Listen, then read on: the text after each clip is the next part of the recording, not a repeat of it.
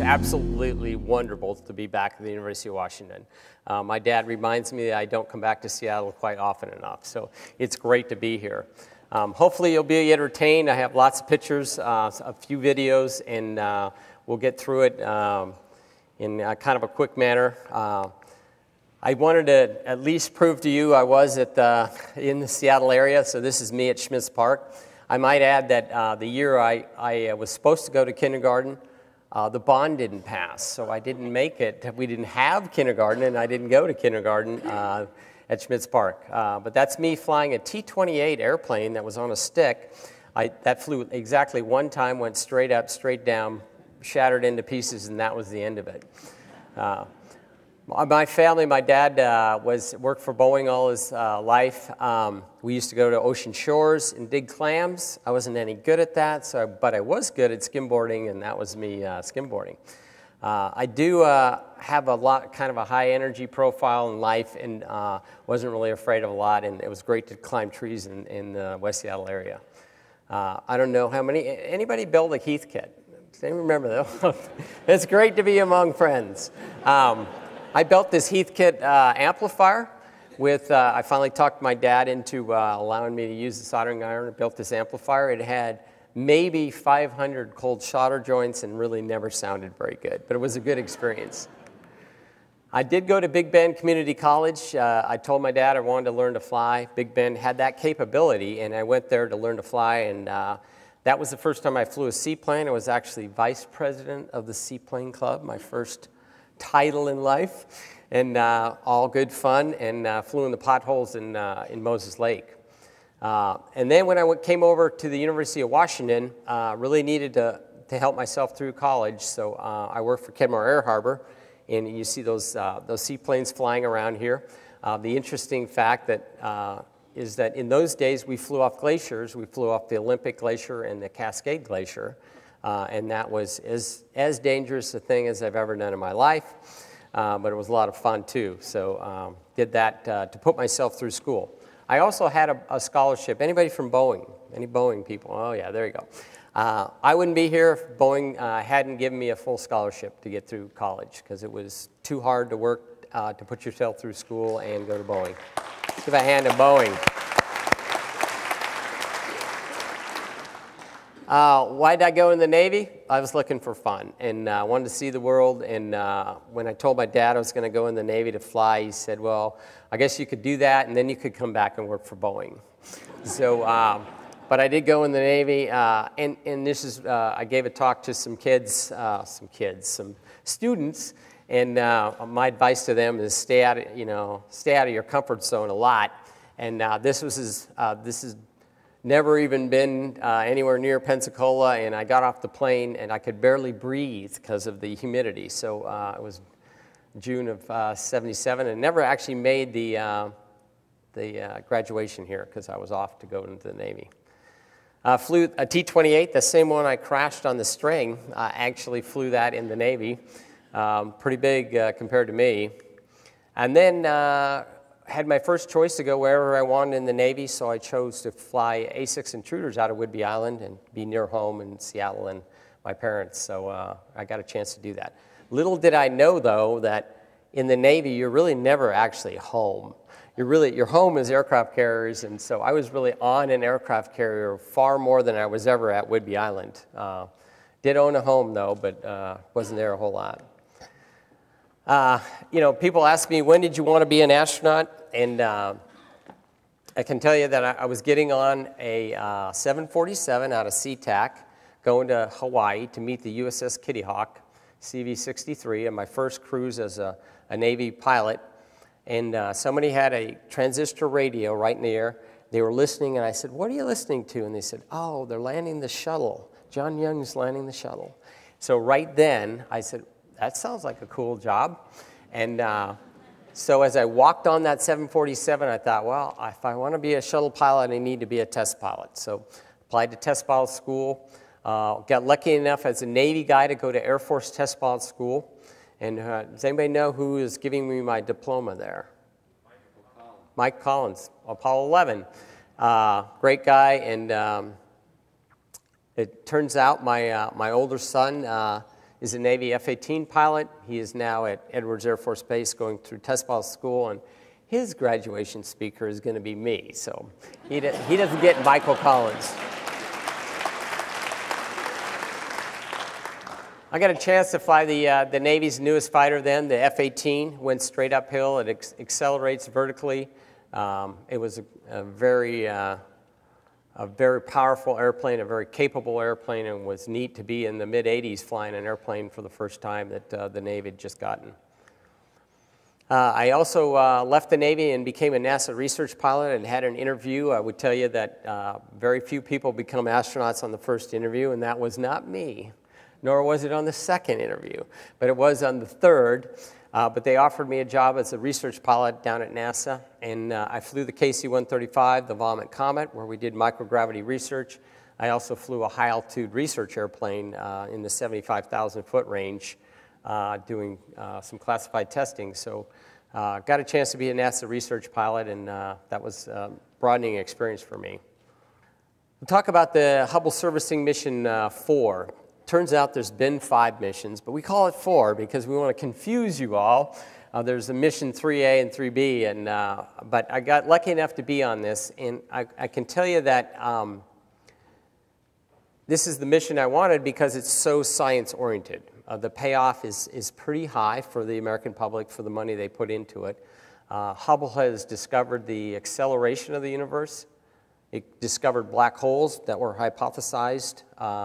But it has done about 50% of its discoveries, our discoveries were not expected. So it's been a big payoff for America. This is Michael Griffin, our former administrator. He has 6 degrees, none from the UW though, but a very smart individual and a friend of the Hubble. And so the original Hubble mission was canceled due to risk. Mike Griffin wanted to add the mission on, and he eventually did so by adding a safety shuttle on the other launch pad. So because of our inclination, they would have to rescue us with another shuttle. So why have a Hubble? This is probably the best reason is we have a huge universe out there. It's about 13.7 billion years old, and Hubble's out looking at the universe and trying to decide what's in between those galaxies and stars. And that is really why we have the Hubble today.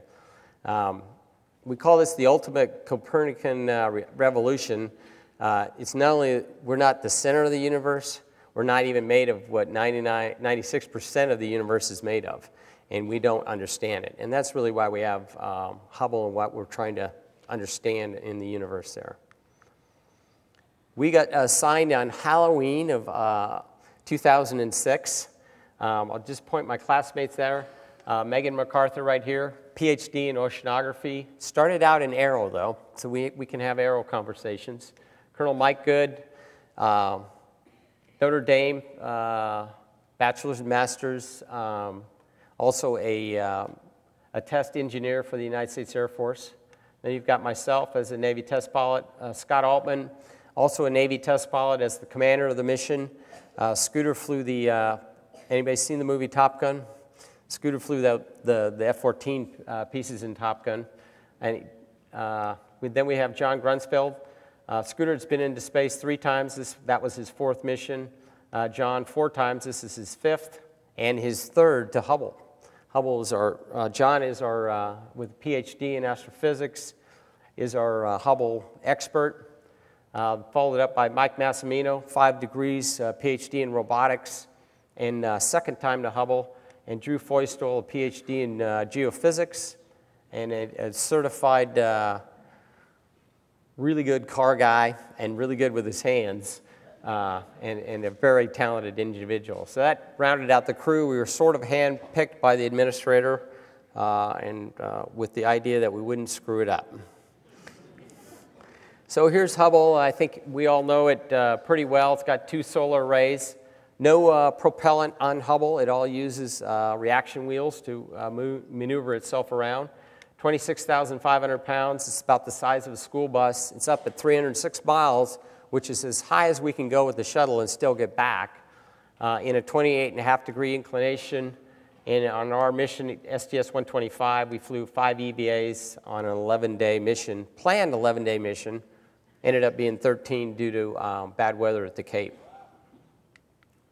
So what's new about Hubble? We had 2 new instruments, a wide-field camera 3 and a cosmic origin spectrograph. The spectrograph decides what's in between the intergalactic medium in the universe. And then we had 2 broken instruments, Space Telescope imaging spectrograph that was, had a bad power supply and it was completely dead. And then advanced camera for surveys had a 40 huge short on it, a 40 amp short, and then went dead, don't know what happened. And so that was our challenge, is to put in these 2 new instruments, fix these 2, and do some upgrades to Hubble.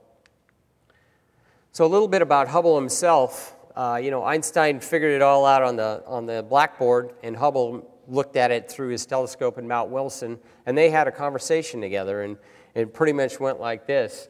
You know, Einstein and some will know that the theory, but Einstein had, you know, a constant he wasn't sure about, and Hubble said, well, you know, it surely looks like the universe is expanding, and they conferred and had that talk, and sure enough, the universe is expanding.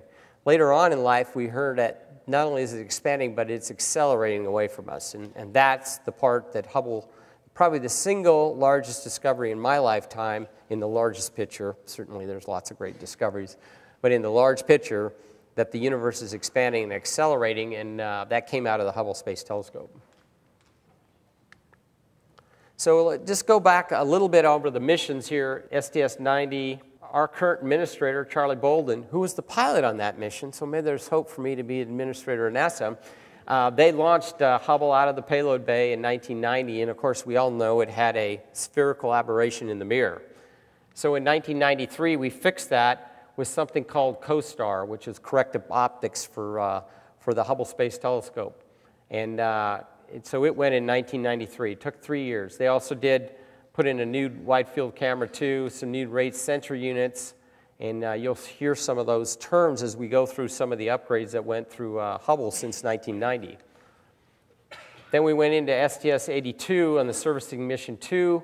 We added this imaging spectrograph, near-infrared instrument, fine guidance sensor they fixed, and some other things that they worked through that mission. So kind of just an upgrade to it with a couple upgrades.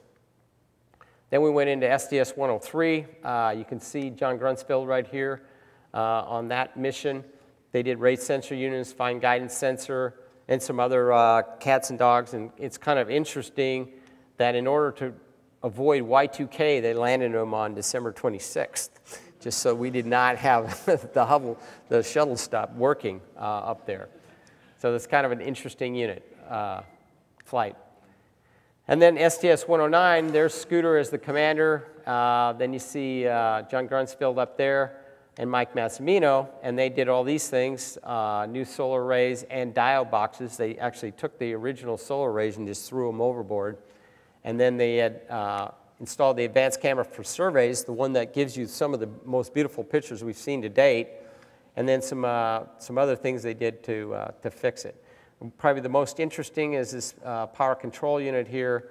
They actually completely powered down Hubble, and if they did that wrong, it would never work again, and then they powered it back up, and John was involved in that spacewalk. So here we are at Atlantis and Endeavour ready to launch. You can see Atlantis here, and then off in the background is Endeavour on the opposite launch pad, and that's the first time we've ever had a standby shuttle, and this is due to the risk of the mission. So it was quite a capability for NASA to get 2 shuttles together at once. So talk just briefly about the Hubble rescue mission, and the concept is that we would be out here hanging out, basically powered down, completely powered down, with no essentially no air, no heating, and we would be eating power bars and things like that. and the other rescue orbiter would come up. We would hook our robotic arms together, and then we would transfer from here along the robotic arms to the other airplane, the other vehicle. So that was the concept. Why did we have to do that? As originally, the mission was canceled in 2004 due to the risk too high.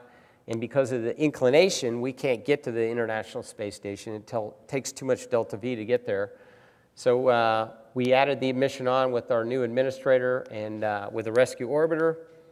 We put on 25 days of supplies, both food bars, clothes, and CO2 scrubber. The limiting consumable was the CO2. And then if we had damage that we discovered on flight day 9, we would just barely be able to be rescued, assuming we got a second shuttle off the pad. Loss of crew and vehicle risk is 1 in 78 due to the micrometeorite debris at the altitude Hubble's at and the inclination. So the big plan was launch another shuttle on the second day rendezvous, which is a day earlier than normal, and then we transfer over in a series of 3 EVAs. So on that plan, we were go to plan the mission.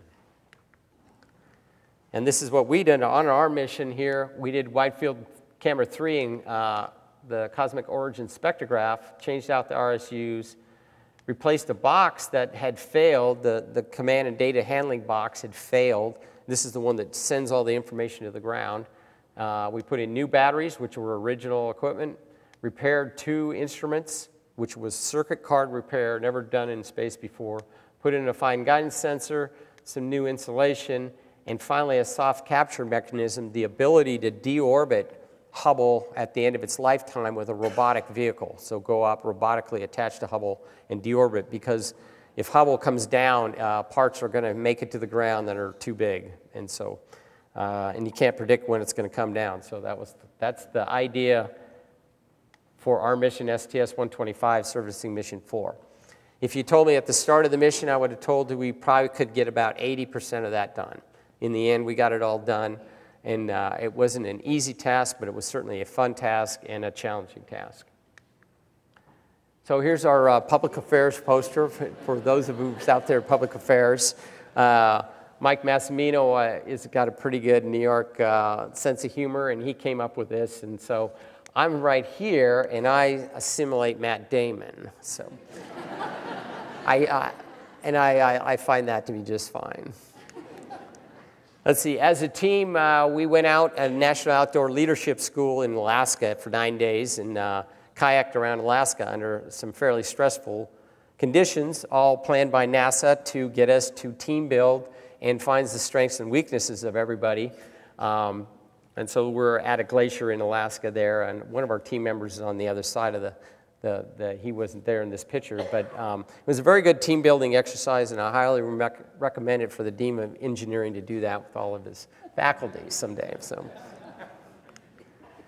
let's see, we went to work at Hubble classes, and I took this picture because there was no smiling here.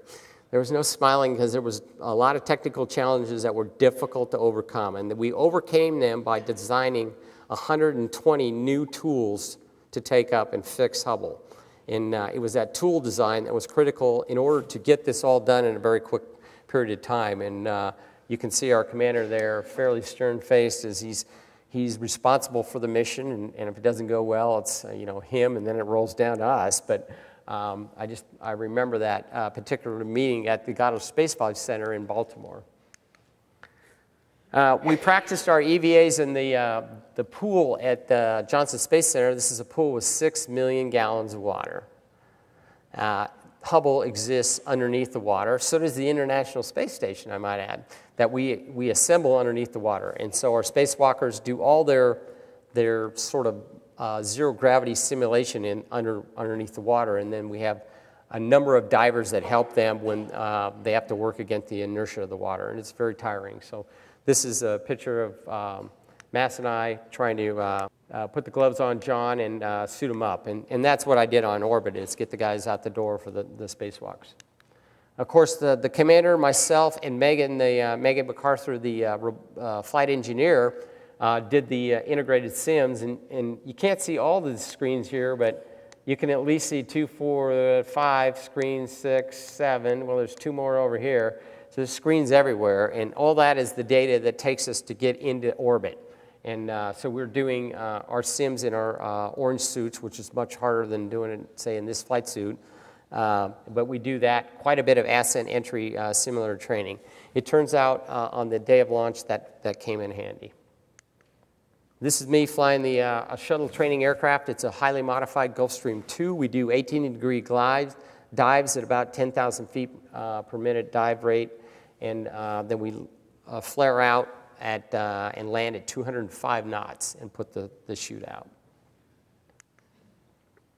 There's me heading to meetings with Bueno, and we do that normally in our little jets, and that keeps me current as a pilot, and we can get to meetings pretty fast in a jet. So we get a chance to do that, and that's, I would say, one of the big perks of the job.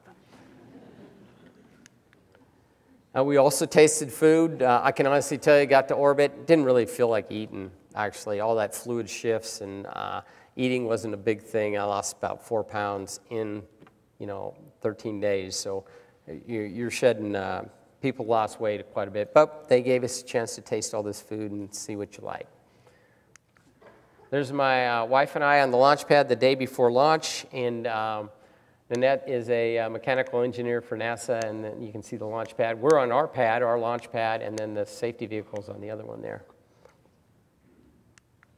And this is the crew and their families. Right across this road is all our other families. We go into quarantine a week in advance so we don't get a cold and go up into space with a cold.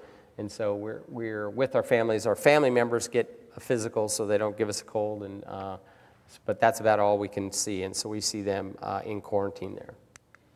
And there's all the kids for the families, and they all draw a picture that they put in the Launch Control Center that's there for the STS-125. Well, it was go time for Atlantis. I certainly was ready to go. I tell you, this 7-month delay of the command and data handling was just about enough to test my patience, and I usually have quite a bit. I told the dean at a group meeting just before this that we were in a sim about 2 weeks prior to launch. I had mentally checked out at home, and some spouses will call NASA not a spouse anymore. And I certainly wasn't a spouse at 2 weeks prior to launch. I was getting ready, I had my game face on, and Hubble had this failure, and I sent my wife, I was the social chairman for the crew, so I sent my wife a BlackBerry saying, pick out a place, we need to have margaritas, everybody's pretty down, myself included, and she was too, because she had to explain to 300 guests why we're not going in 2 weeks. And so they had to change for a 7-month delay. But we finally got to the go point. There's my game face on May 11th, 2009, and we landed just about almost 13 days later there. The crew headed to Launch Pad 39A. We rolled out. They actually shot an IMAX video of this, and I shot an IMAX video on the flight, so that'll come out in March of next year, but they wanted us to turn around and wave, so we gave them the proverbial wave. So let me go through the liftoff. We have a little bit of sound, and if you kind of listen closely, you'll be able to hear some of the conversation between Scooter and I. At 1 second, one of the 4 flight control channels shorted out, and so you'll hear that comment of good with the roll program, we see the flight control channel. My original thought was, oh, that's on his side. Scooter has his problems, I got mine. Mine are main engines. And 30 seconds later, we had a main engine issue. Look, it was only a transducer, but it was enough to give me stop my heart for a second. So here's the launch and a little bit of crew interview at the end. All right, let's go.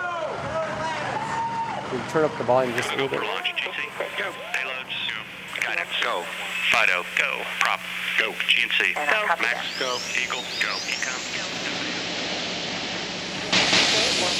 7, 6, 5, 4, 2, 1, and liftoff of Space Shuttle Atlantis. Final visit to enhance the vision of Hubble into the deepest grandeur of our universe. Houston, Atlantis, roll program with the FCS channel. Bypass across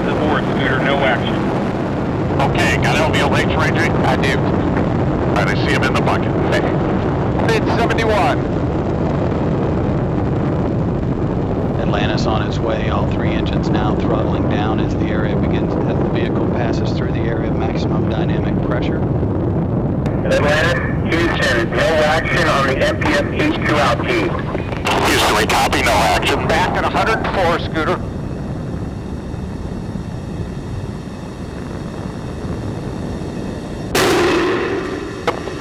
Three, 103. Auto. Okay, that all looks good.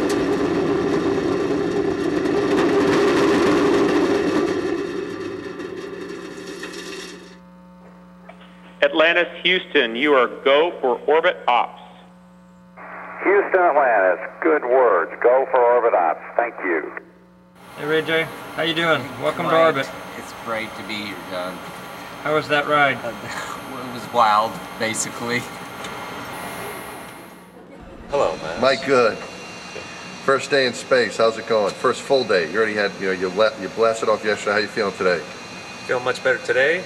Yeah? It was a very exciting liftoff and yes. Trip to space. Here we are. Had a little sleep, had a little chow. Oh, great. We're doing our work here, getting the airlock ready so we can go outside and do EVAs. All right. Which is why we're here. All right. Hey, Drew. How was your first day in space? It was good. Yeah? I enjoyed it. You were unbelievable, man. You were working like a maniac right from the get-go, like you were born here. I like this floating in space. Yeah, it's fun, isn't it? It's a ride. Do a flip for your family and friends. Let's see if I can. Can you do that? Slowly. Slowly. That's excellent. So has this met your expectations? Exceeded. Really? Oh yeah, by far exceeded them. Well, you're doing great, man. Thanks, buddy. The ride was, man, that was some ride. That was some, wasn't it? Yeah. We had a lot of fun during that ascent we did meeting, have some didn't fun, we? yeah. Singing songs and screaming and yelling. Those 3 Gs kicked in and I was ready for that to be over. That was fun though, wasn't it? Man. I'll remember that. It was awesome. Okay, so that was ascent. When we got to altitude there, this is a picture of my ohms propellant, and we had 52, 53 on each side. Of course, that's how much you need 50% to get back. So I was trying to look at that, and they had told me this was going to occur, but it was just, if one of these didn't work, that would be really bad. So we made it though. Let's see, we had a robotic arm here. This is the robotic arm, and then this is a boom, and on the end of the boom is a laser, and we kind of use that to look at our leading edge and our tile underneath. So that's the inspection we now have to do after the Columbia accident. It's kind of a good picture of the cockpit because it kind of shows, you've got a laptop here, and this is my seat here in the pilot's seat, and that's actually my Navy wings. Scooter actually gave me those that have Navy wings as an astronaut are slightly different, so he gave me one of those little name tags.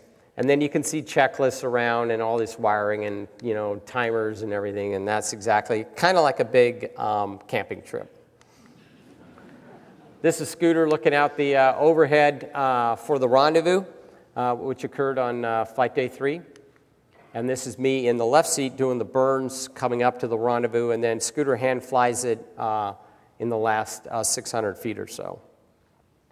Actually, about 1,500 feet is hand flown, so he's doing that. So we'll do just a quick look at the rendezvous because this is it kind of shows how it occurs, and it's not real obvious. It's got this little kind of goofy start, so just bear with me on this. Because all of a sudden a shuttle will come flying by the Earth here.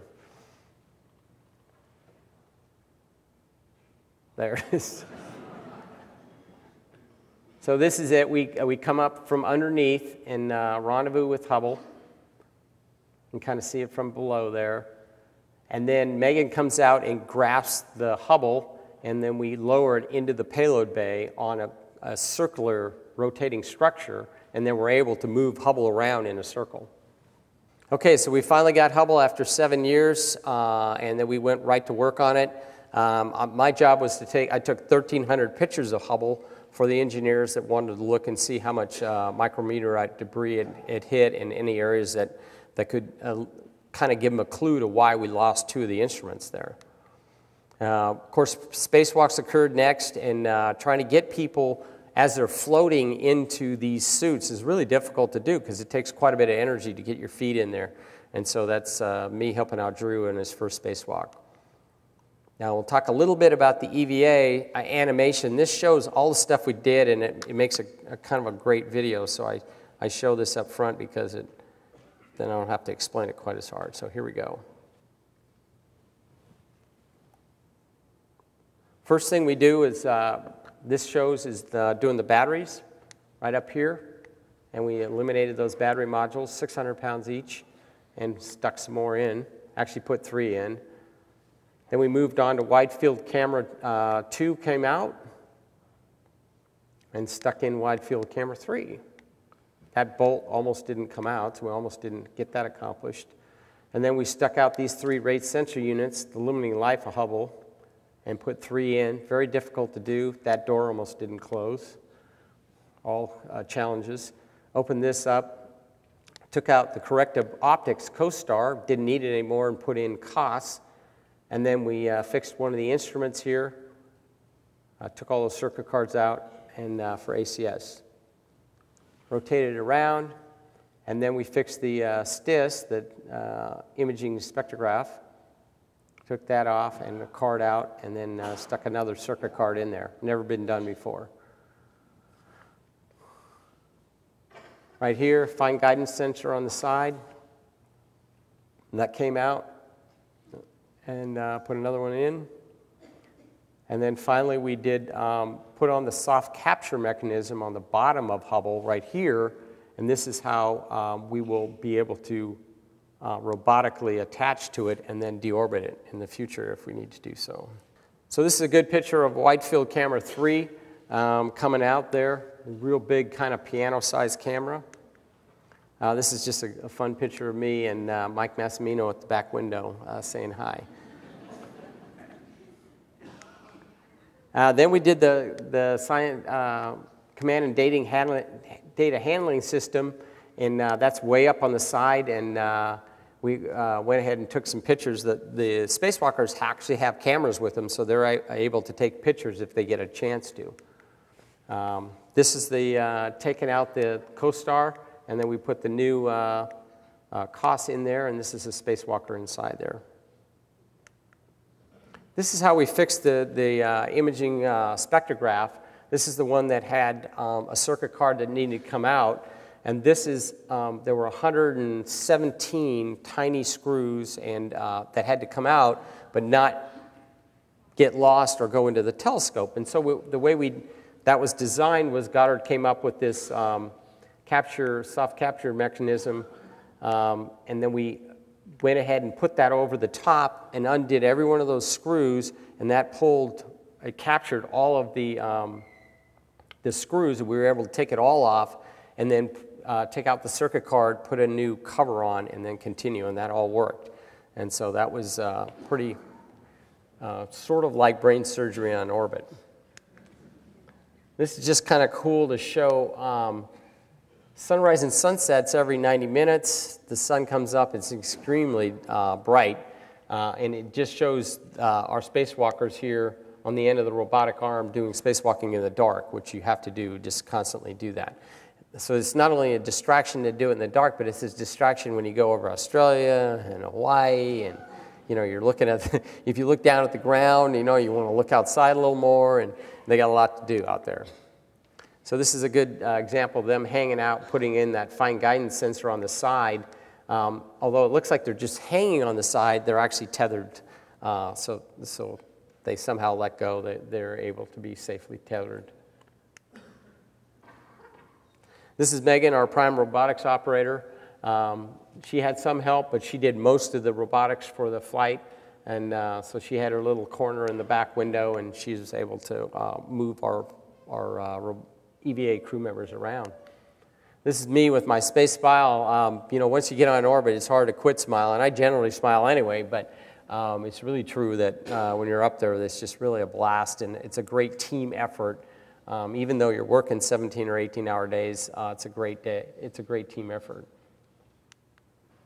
This is kind of hanging out. These are drink bags, and Megan's just upside down. it just takes about a day to reorientate yourself, and you can see everything, every wall. The ceiling, you can hang out on the ceiling, you can do whatever you want. It's all doable, all spaces. So it doesn't seem like you're in such a small area because you can hang out on all edges. So we'll just, this is me exercising. We'll show this video. I had to exercise all the commander, the pilot, and the flight engineer. Scooter really wanted us to exercise because we had to be able to land the shuttle at the end of this, and you definitely are degraded when you re-enter. So there's a little interview here with me. Hardest working guy on the flight deck. You're doing an awesome job with all the photo TV, keeping the orbiter running. Well-deserved break here. Where are you riding right now? Well, I'm trying to ride from all the way across Australia and then through the Pacific. So that's my ride plan right now for about 30 minutes. And it's going well. I mean, I'm making some time at 17,500 miles an hour. Excellent. You're moving. You enjoy going around interviewing people like that? Yes, it's fun. It is fun, isn't it? Yes. I don't like being interviewed, though. Are you a great interview subject? Tell me an interesting anecdote about your spacewalk. No comment. How did this one compare? Do you get tired of coming? Is there anything that is oh hum about it, or is it still just the greatest thing for you when you come up here? I'd say it was the greatest thing, but the fact is, I get really tired of these crew interviews. It's just insane. That wasn't my question. Oh, I'm sorry. I wasn't talking about the crew interview. I was talking about the space flight part of it. No, you never get tired of space flight. I love being up here. As soon as we get to main engine cutoff, suddenly I get this big grin on my face. Usually it stays the whole flight, except for some scary moments during EVA when people have to break off handrails. But the rest of the time, I just love being up here. No, it's very comfortable. You just get in your sleeping bag and you tie yourself off to the wall and you just float off to sleep, literally. Yeah. It's very comfortable. Like the best waterbed in the world. Just kind of float. What about you, Meg? You ready to come back? I will miss floating. If I could float around in my house at home, that'd be awesome. It's a really easy, it makes everything really easy. Yeah. You just can get everywhere. You can get to the ceiling, you can get to the floor and the top of the wall and everything. What about the bruises? The bruises, yeah. It took me a couple of days to adjust to the rate that you need to move, and so stopping yourself sometimes involves bruising yourself. Yeah. Okay, we did have a couple of, we had Curious George up there with us, the space monkey, and we put him in the windows sometimes to show him to the spacewalker, so that's me with Curious George there. They told me the best idea is use an electric shaver. Well, that didn't really work very well, and we did all these crew interviews and really didn't have a good shave, but that's me with my Husky shirt on, using my electric shaver that I think has been way too much, so I ended up having to manually shave on orbit, but taking a picture of that. In the back there is the airlock, which is where we start to go out the door, and this is just me doing a Superman flying through it. And you might think, well, where'd you have time to do all this? And it's really because we waved off 2 days, and we were on orbit for 2 days with essentially nothing to do. And so one of the things we did, they uplinked to us the brand new Star Trek movie. Now, this had not come out to all of you, but it came up to us in 8 segments. And the night before the first scheduled landing, we started watching the Star Trek movie. We got ahead, and then it was time to go to bed. And so we asked Dad, can we stay up? And of course, he had to land the next day, and I did too with him, and said, oh, okay, I'm probably not going to sleep well anyway. So we stayed up and watched Star Trek. So that was really neat. The next day that we waved off, somebody pulled out Apollo 13 and we watched that. So people stuck in space. This is our official crew photo, and I tell you that, this might look like it's easy to take, but it's really hard when all of you are floating. And so, and the commander, who is literally like 6'3", and I'm like 5'6", really didn't like me floating higher than him. So. I say that nicely. He's just a wonderful individual, but it took quite a few clicks of this, and the interesting thing about this is this picture took way too long. It was taken way too long, and I had lost track of time, but the next thing we were going to do is this event, testifying in front of the Senate, and I had not set up with that. set up the video for that. And this is Senator Mikulski from Maryland. So it was, I was like, oh my gosh, and she's waiting, and she's pretty powerful and controls the appropriations for NASA. So that this photo took way too long. So let's see, photographing the Earth, we did a lot of that. I did some myself. This is a good picture from 306 nautical miles up, and I would just tell you that if you're not an environmentalist, after you go into space, you will be. The Earth is very fragile. The difference between the Amazon and the Nile, for example, is just starkly contrasted, and you look at that and you know you need to protect the Earth. So that's my environmental message for the evening. This is my wife in mission control. We didn't do this all alone, and we had a huge group of people on the ground. It was a huge team effort. We were at the front end of it, but I can tell you that there's an awful lot of people who are Hubble huggers and who made this mission a success. And this is my wife in mission control, making sure everybody does the right thing, and her people do the right thing. She's the manager for NASA and the Orbiter project, so she's sitting in mission control there. Took a lot of pictures of the Earth, and Mount Everest is right down in here. I tell people I wish I had studied my geography a little better, because honestly, I could not look out the window and tell you exactly where you were, where John Grunsfeld had been 4 other times before. He knew exactly where we were over the Earth. And so at 5 miles a second, though, you're going pretty fast. So taking pictures of things goes pretty quick. We did have to take care of Atlantis. I'm doing some vacuuming there. Scooter's changing out these Lao canisters, the ones that scrub the CO2. And Megan is actually, we had a problem with water, and Megan is making a makeshift tool to get some water out underneath the mid-deck floor. We did have an on-orbit phone call with the president, and it was pretty cool. He'd asked us to look outside and see if they're mowing his lawn, because he wasn't in town. And I said, we didn't. I said, well, we actually can't see DC from our orbit. And then he was going to announce the new administrator, the next week, and we asked him, well, we're just up here. It's just us and you. Of course, there's a huge group that's taping this, and the ground is listening, and maybe you could just tell us in advance. And he said no, he had to do it with fanfare, and so he didn't offer who the new administrator was. This is the testifying to Senator Mikulski here that I was way behind, but we got it done like a minute to spare. And she would not be happy, I don't think, if we were off with Senator Nelson. Sleeping in space was pretty easy to do. You just floated there. And because, the sun comes out, every orbit, you had to wear eye shades, and then we did wear earplugs because it was a little bit loud. But I slept behind in the cockpit, the upper flight deck. Scooter and I slept up there, and then the MSs slept down in the mid deck there. Stupid astronaut tricks. This is Drew. He's got a big water bubble that he's squeezed out, and then he's looking through it, and so kids like that, so we show that. We did release Hubble. This is me looking out the window. This is Drew with a handheld laser as it flew away, and then we did burns and basically just pulled away from Hubble.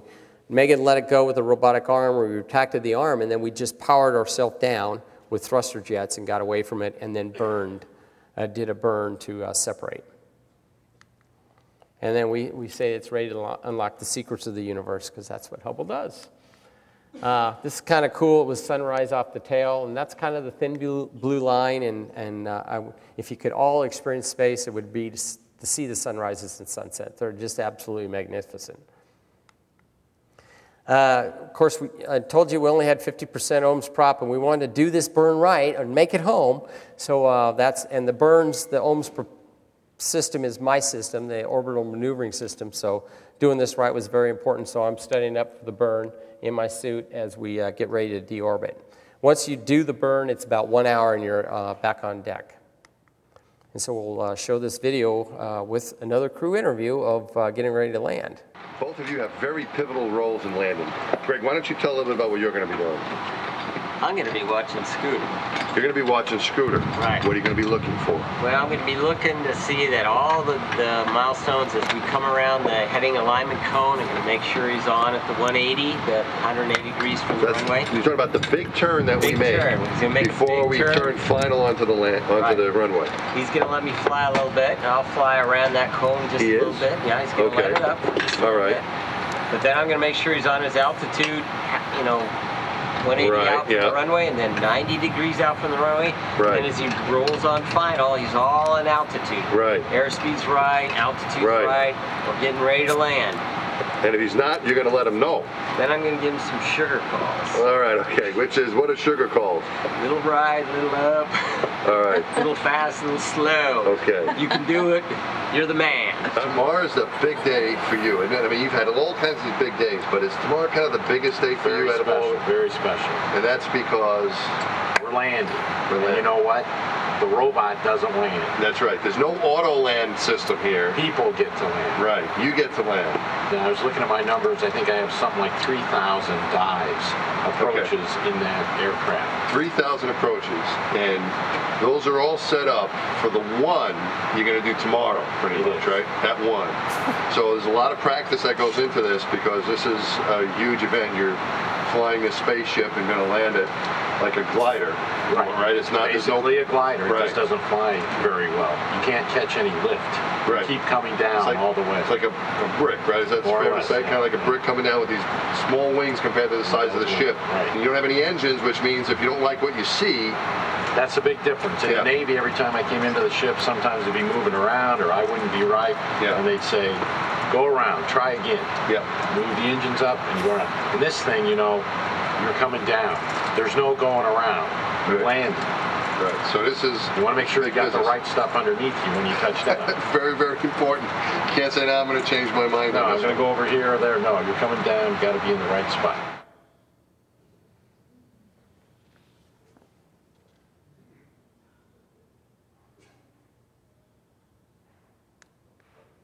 Okay, there we landed at Edwards. All our families were at the Cape, so that was not a positive. However, my son was at Edwards, so I got to see my son, and so it was great. And this is our last picture with Atlantis. And I point out is we're all not standing very steady, and they don't allow us to drive for a couple days because of kind of inner ear disturbances. But we managed to get the photo in. That's Atlantis headed home from Edwards on top of a 747 a week later. And then we did give a chance to do the 40th anniversary with Apollo 11 crew, and that's Neil in the center there with our crew. And I'll just show just a few release images, and then we will have some questions, some easy questions now. I'm going for the easy ones. This is probably my favorite of the first images. Came out on September 8th. It's called Omega Centauri. It's taken by Wide Field Camera 3 about 16,000 light years away. There's about 100,000 stars in there. And the red and the blue and the yellow is like our sun, for example. Then you've got blue dwarfs and numbers of stars that are of different ages, if you will, in terms of their lives of burning out or starting to explode. So different clusters there. It kind of looks like Christmas to me, and it's the one I find the best. This is a star-forming region in Eta Carina there, and this is in the visible spectrum, and Wide Field Camera 3 has both IR and visible now. It's about 7,500 light years away. And then the next picture here is it in the infrared, and you can see the stars behind that, so it's kind of cool. That's a capability we never had. This is the Butterfly Nebula. It is about 2 light years away, 800,000 kilometers per hour gas jet coming out of there. And you know what? I think this number is wrong. That 2 should have another number associated with it, but I don't remember what it was. But this is blowing out the jets of gas. Stephan's Quintet, also with Wide Field Camera 3 in the visible and IR area. The foreground galaxy is about 40 million light years away, and it took 17 hours to get this picture. So Hubble looked at one spot for 17 hours to get that, put it all together. This is a good example of the STIS and what it gives you. And what it gives you is the constituents, helium there and argon and all these other constituents in a spectrograph. And that's what some of the astronomers use. So at that point, I think we're done. And I have a presentation. And then we'll get into questions, easy questions.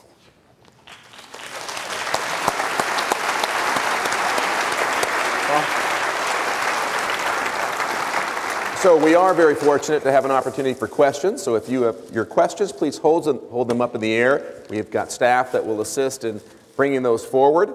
Question from the audience: how do you feel about manned space flight to Mars? I think Mars is the answer. Mars is the destination. Mars is the only possible destination that we know of it to date which could sustain life. So I think Mars is where we need to go. Closest approach, 40 million miles, a little under 40 million miles. It's about a 9-month trip there, 9-month trip back, and about a year on the surface. The challenges are getting all the life support to work and the radiation, but I definitely think Mars is where we should head. We may want to practice back to the moon, but Mars, this is my personal opinion, we need the will of really of all everybody in the world to get together to try and work that. But that's a very good effort that we should attempt. A question from a future Husky, age 8, Campbell, asks, what does it feel like going into space? It's exciting. You know, somebody asked me if I was afraid, and the answer really no. The answer is no. I can honestly tell you, a couple times landing aboard a carrier, I was afraid. Because it was either get aboard or eject. But this was, you're just too busy to be afraid or to have it. It's really cool because it takes a lot of effort to strap you in that seat, but then when you get on orbit, you know, you can just release your buckle and you can just float out. So it's pretty cool.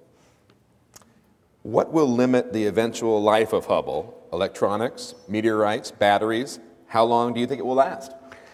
Good question. I think it's the gyros are what fail the most. Gyros are a problem on Earth, and they are on Hubble, and they're spinning pretty fast. So we say that we don't warranty the labor, but I would think it'll last a good 5 years, and then things will slowly degrade just like they have every time.